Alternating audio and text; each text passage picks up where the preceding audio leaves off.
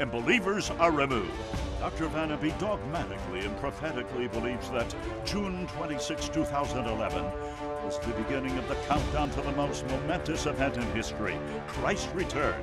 On that date, churches met in 26 states to begin the union of Christianity and Islam, called Chrislam.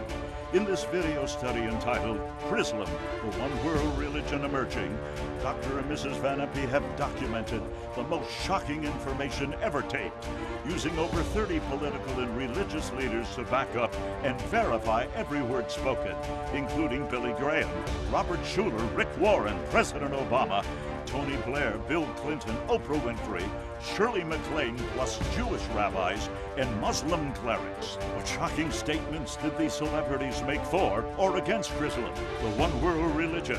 You'll be shocked, stunned, and startled as you hear it. Order this video immediately if you want to know what in the world is going on politically and religiously as you examine Chrislam, the one world religion emerging. If ever I wanted to encourage you to order, there's the 800 number, there's the address, anything that we've ever done. This is a must. Jack, it's happening today. Just last night we had the biggest order in 8 years.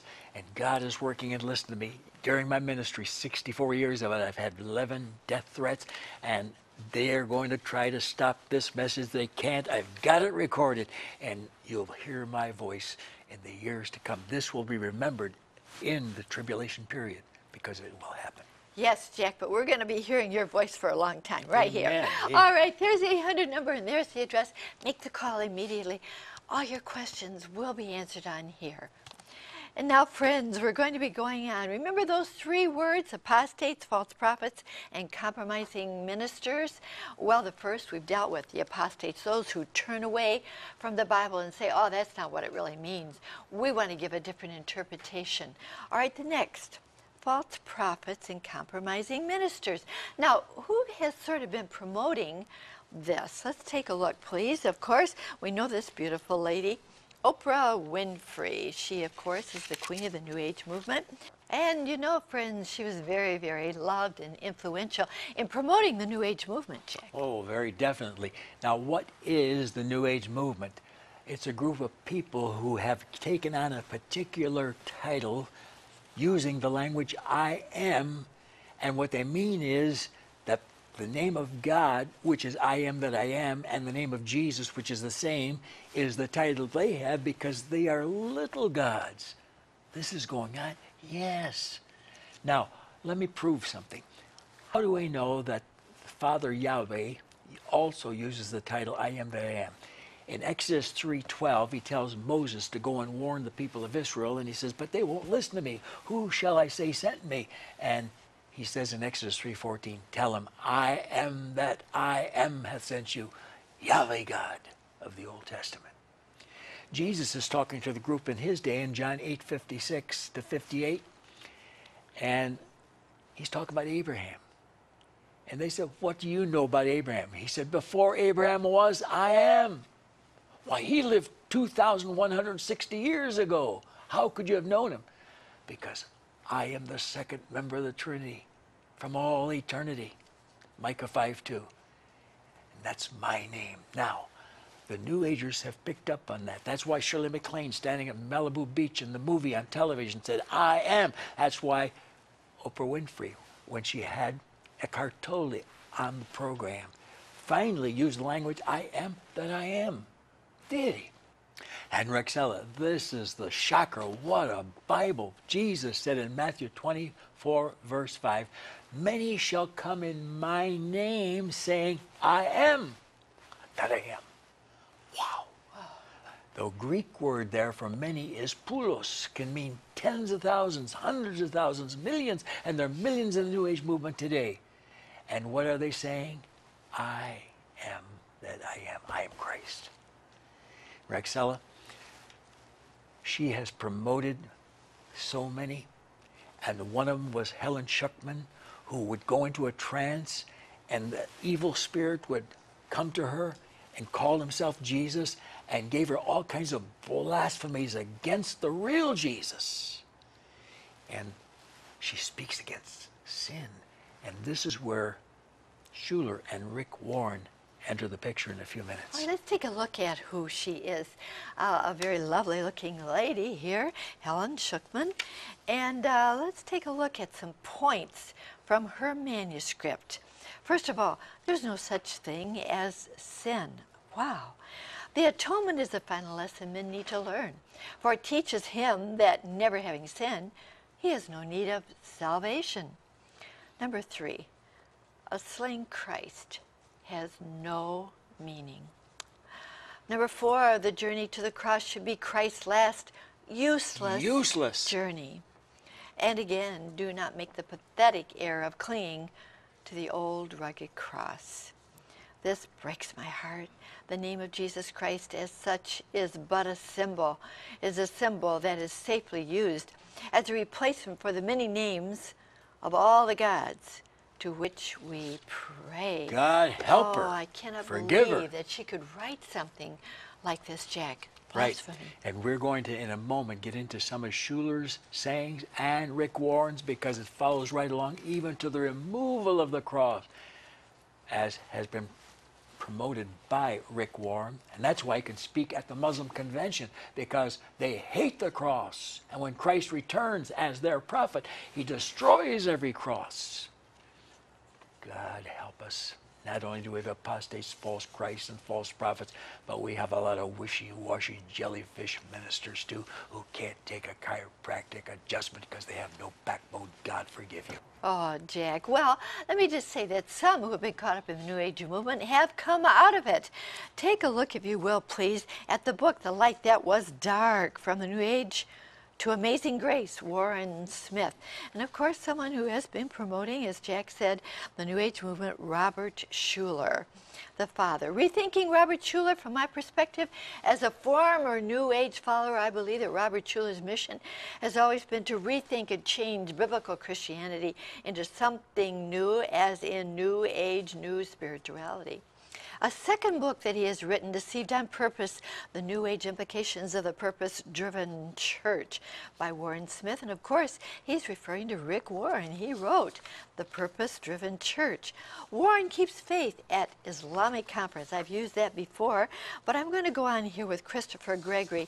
And this is what he has to say about Rick Warren. It's no secret to many who believe in traditional conservative biblical views that Rick Warren has ultimately forsaken the gospel for a social gospel, which is no gospel at all, but a gospel of popular ideas not founded on the Word. Now, Warren's beliefs of the removal of the cross, he goes on to say, in most churches, has a pro-Islamic stance, and his purpose-driven theology all point to the complete rejection of fundamental biblical truth. Fundamental biblical truth. Can you imagine? We need to have that in our lives and believe it, Jack. Oh, Rexella, let me at it.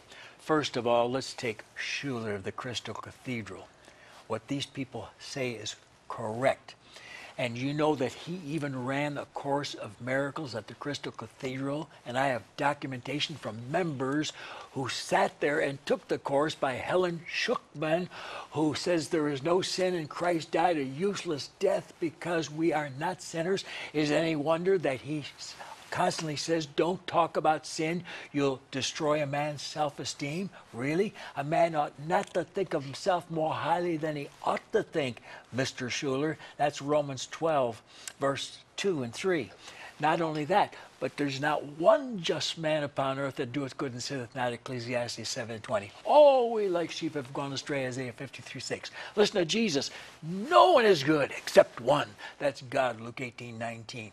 And you are ordained by the Reformed Church of America, the Christian Reform movement, many good, godly Christians in the group, and they have a 5-point saying. It's called TULIP. And the first point is that there is total depravity in every man. I like to say total inability. Total depravity. And they get it from Romans chapter 3, verse 10. As it is written, there's none righteous, no, not one. Verse 13, their throat is an open sepulchre. With their tongues they've used deceit. The poison of snakes is under the lips, whose mouth is full of cursing and bitterness. Their feet are swift to shed blood. Destruction and misery are in their ways, and the peace have they not known. And adds, all have sinned and come short of the glory of God, verse 23. And you deny all that. God forgive you, and for following Schuckman's baloney and blasphemy about our Jesus. Let's get over to Rick Warren for a moment.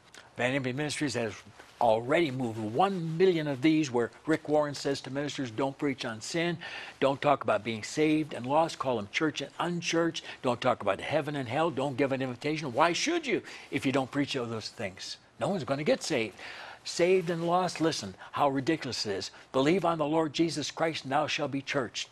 Whosoever shall call upon the name of the Lord Jesus Christ shall be churched. Romans 10:13. Lost, the Son of Man has come to seek and to save the unchurched.